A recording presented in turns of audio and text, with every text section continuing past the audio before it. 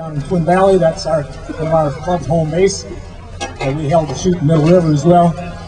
Minnesota State Championships was held at last weekend of June in Grand Rapids, Minnesota.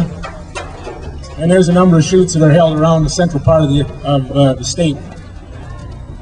North Dakota doesn't have a club. It's probably the only state in the United States right now that doesn't have its own mounted shooting club. But we've got North Dakota members in ours, so we kind of consider ourselves North Dakota as well.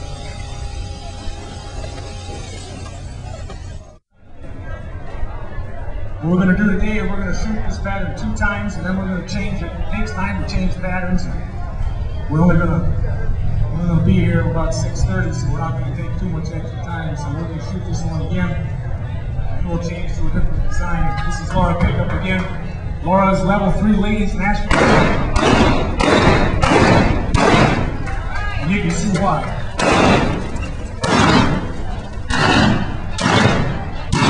There you go, Laura. The horse is slipping a little bit. This arena's a little bit slippery underneath. It's dry on the surface. When these horses dig in sharp, they tend to slip a little bit on that.